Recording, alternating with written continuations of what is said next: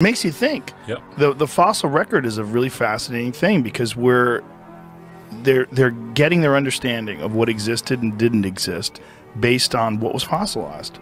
And it's so, I mean, especially when you come into dinosaurs, they're always finding a new dinosaur. I mean, it's a regular thing that they find a new species of dinosaur. You know, every few years they find something. The university curator, Pat Druckenmiller, that was on the video you watched, he's got 6 or 7 dinosaurs that he's discovered himself. And when you discover it, you get to name it. Ah. So he's that kind of, he's really legit. And we've run into a problem with people that say